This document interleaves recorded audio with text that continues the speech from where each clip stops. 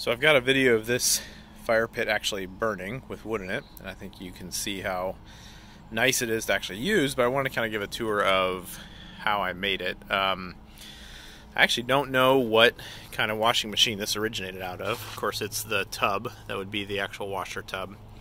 When I got it, it had this base on it, and the base had 3 little legs, so it's a 3-legged base, which is nice. It works well for balancing it on the ground.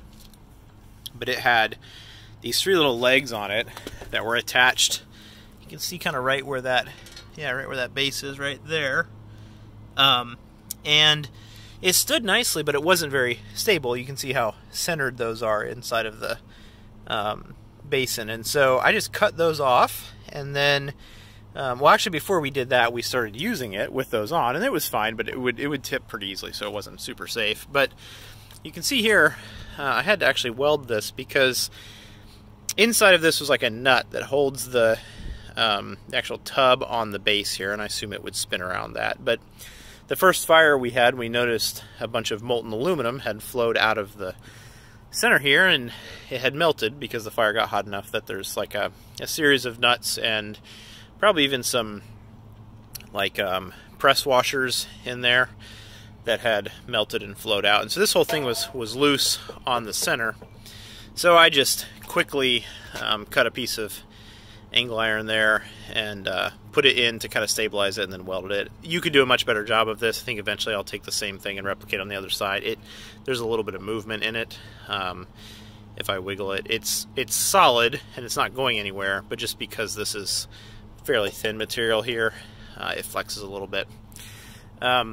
And then on the base, we simply cut those legs off, and that was that. Just cut them off and let it sit down in this wider triangular piece. And so now it has a much wider base. You can see the base actually sits out, just beyond the edge here, and it's great. So we've been using it for 2 years, and I wasn't sure what to do with this lip. Originally I was going to cut it off or kind of hammer it over. So this isn't very elegant. I wish I had just left it as is, where it's not moved at all. When you hammer it over, the enamel actually splinters and it gets a little weird. But you can see inside here, if I were to actually clean this out and take the ash out, the enamel, like, find a good spot for it. The enamel is in incredibly good shape. I mean, the enamel has not burnt off at all. Here's a spot where it's nice and smooth. So you can see, I mean, it's just the original enamel color and cover with just a little bit of ash on top of it. And it's that way throughout the whole thing. Down below, I think there's the enamel. Yeah, so if you move the ash back, you can see it's just a really smooth enamel that stayed intact. And we've, of course, had really hot fires in here. So I'm trying to find a place to source these and actually make more of them. I think taking it out of the washing machine is probably the hardest part.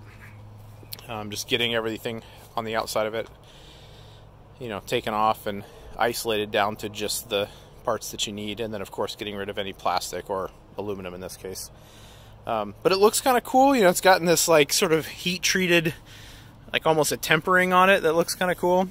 You see the speckling from the enamel, and it's in good shape anywhere there's enamel on it. Where the enamel has come off, it begins to rust, but I suspect it'll last us for probably 5 years at least. And even like a cast iron one that we got from Menards has cracked, actually shattered with the heat, and then it got hit with something and broke. And so I'd say for what it is and for how well it works, it's a great idea if you can get a hold of one.